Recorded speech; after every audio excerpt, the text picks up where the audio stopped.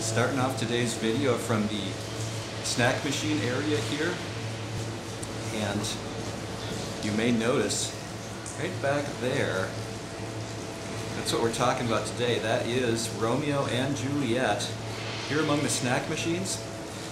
So let's step outside into the rain here. I'll give you a quick look around of this plaza that we've got back here, kind of in the neighborhood where Romeo and Juliet used to really live, in this Italian city of Verona. So the first stop today is going to hopefully be the old house where Romeo lived, the real Romeo, and then we will try to visit the house where Juliet lived as well. So this is going to be a very Rick Steves kind of topic today. You might know him from public TV in the US, and he goes to all of these old world cities in Europe, looks at all this stuff, old stuff. And I've always kind of liked the idea of watching his shows, but for some reason when I try, it always gets so overly, I don't know, is it romantic or something? And he's showing you these ceilings of all these paintings, and you're sitting there kind of wondering, what's the significance of all of this, Mr. Rick? So we'll try not to get too Rick Stevesy today and stick more to the real world in the rain, what's going on, right? Leave the backpack at home and get the rain jacket out. So here is, kind of hard to see here, we're in a narrow spot, but that right there, that's old Romeo's old house. He was a real guy, and let's see if we can get up, maybe look at the plaque, but that's about all there is to see today. Back in there is where it all started, where we have this term now in English, maybe a lot of other languages too. Talk about somebody being a real Romeo. This is where that all started.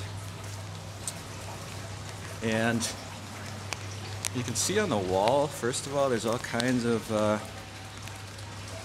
little hearts and everything people leave there. And then they do have a couple of plaques that kind of explain the whole thing. I don't want to point you up into the rain too much there. You're going to not be able to see anything through the lens of this camera. So it just says it's the Casa di Romeo, and a little bit of information, but that's what we've got to see there. Now, Juliet's place isn't far away. I just have to actually find it. I was down here yesterday scoping things out, just make sure I have some idea where this place is at.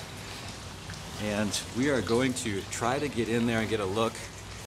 And I mentioned, you know, this term being a real Romeo. I think, at least in America, that term has become sort of acquainted or associated with guys who are known to be sort of always talking with the ladies and always have lots of ladies that they're dating, etc. But you tell me, right? My impression of the real Romeo is a bit more of like an amateur who's just getting started in his romantic life, you might say. And so perhaps our image of what Romeo was and what he really was might be a little bit different.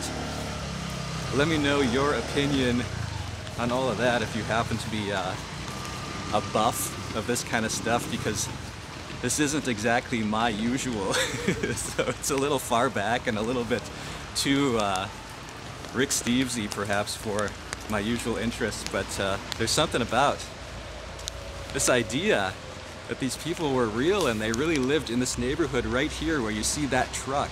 So I see Juliet's place right over here. While we wait for them to open for the day, I thought I'd mention the actual significance of this topic to me, right? Because I always question the Rick Steves stuff. What is the significance of what he shows people? And this particular topic, I think, is very significant to recent times, and I'll speak from my culture alone. in the US, pandemic, technology, all of the political crap that goes on in my culture, I think has led to a situation where young people especially are probably much less likely to have romantic relationships and kind of pursuing these social relationships that perhaps end up as some kind of romance, long-term relationship, right? And so this whole concept of a Romeo and Juliet, the fact that I can still come here to Verona and have the local girls kind of giggle at me when I'm holding the selfie stick like I'm doing right now in this goofy looking hood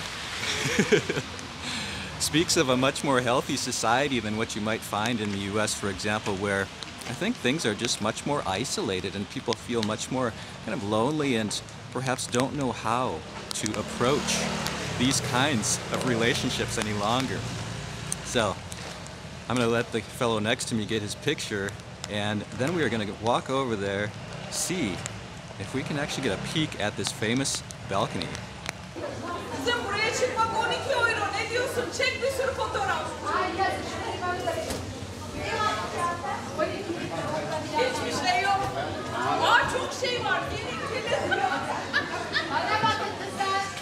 So as things really unfolded, Juliet was on her balcony there. Romeo was down here in the garden, kind of hiding. And he heard Juliet talking about him. And he revealed himself and basically said, "Listen, Juliet up there, I'm in love, I want to get married." These two lovers came from rival families, the Montagues and the Capulets, as we call them in English. And so they were forbidden lovers who, despite it all, decided to run off to Vegas, get married by an Elvis impersonator.